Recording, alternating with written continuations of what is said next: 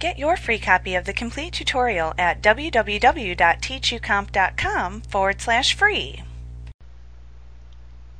Once you have fields placed into the report design view, you will need to change their position and size on the page. Before we can make any editing changes to a field, however, we need to first select it. You can click on a field to select it. When a field is selected, it will appear with a blue border around it in the report design view. You will also see 4 small squares around the perimeter of the object, one on each side of the field. These are called the resizing handles, and we use these to change the height and width of the data field. If you need to deselect a field which you have selected, you can click into the empty space within a report section to deselect the currently selected object or objects. You can also select multiple objects simultaneously within a report. When you have multiple objects selected within a report, whatever action you then take is applied to all of the selected objects. This can be a useful way to delete several report data fields at once versus deleting each one independently, which is more time-consuming. You can also use it to apply a formatting style, like bolding, to several simultaneously selected fields. To select multiple fields at the same time, click on the first field which you would like to select. Then hold down either the Shift or Control key on your keyboard while you continue to click on the other fields that you would also like to simultaneously select. Then you can release the key that you are holding down when you've finished making your selections.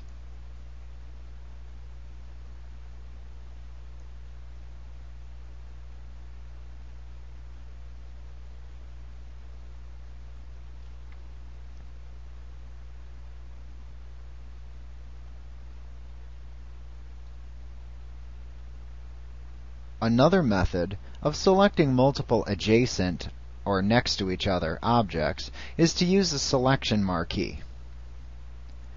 To use a selection marquee, hold your mouse pointer over the blank area in the section of the report where the fields that you wish to select are located.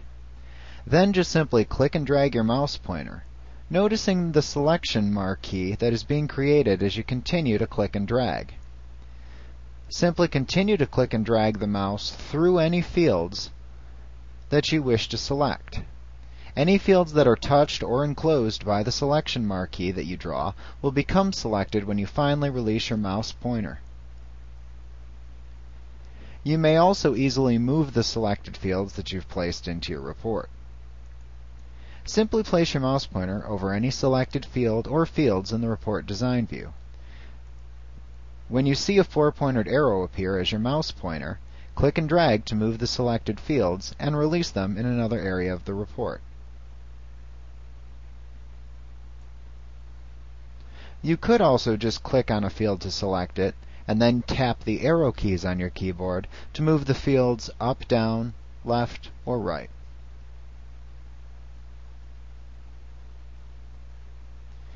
You can also use the guidelines that appear in the ruler at the top of the report design view to move fields to the left and right. Using this method ensures that both the title and the data appear with the same alignment in the same column. Remember that when we insert a new field into the Details section of a report, Crystal will automatically create a label for the data which it places into the page header section. Notice when it does this, it will also place a small guideline marker into the ruler for the selected field. This marker looks like a small home plate from baseball. If you're familiar with Microsoft Word, you'll think it looks like the first line indent character. You may click and drag this guideline left and right on the ruler to move both the data field and the label in tandem.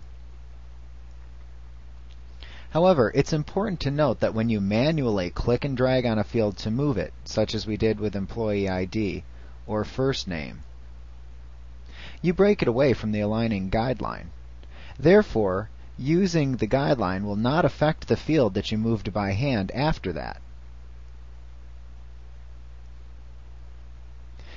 You'll see a small red indicator at the left edge of any field that is aligned to a guideline.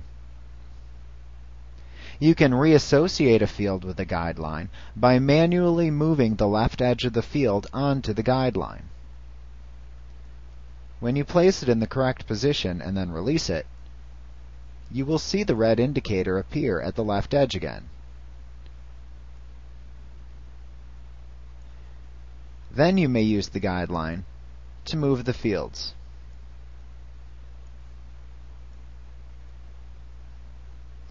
Notice if it is a number field that is aligned to the right, then the guideline may appear at the right edge. You can also add and remove the guidelines freely in the Report Design view. To add a guideline, simply click into the ruler at the position where you wish to place the guideline. To remove a guideline, click and drag the guideline from the ruler and release it in the blank area of the Report Design section.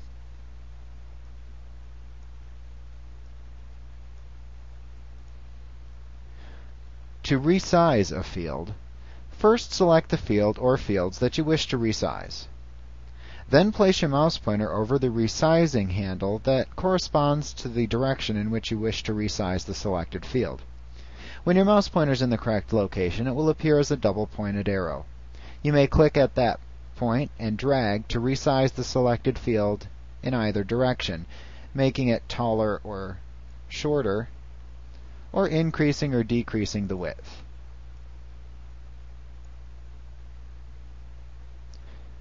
You can also resize your fields using the keyboard.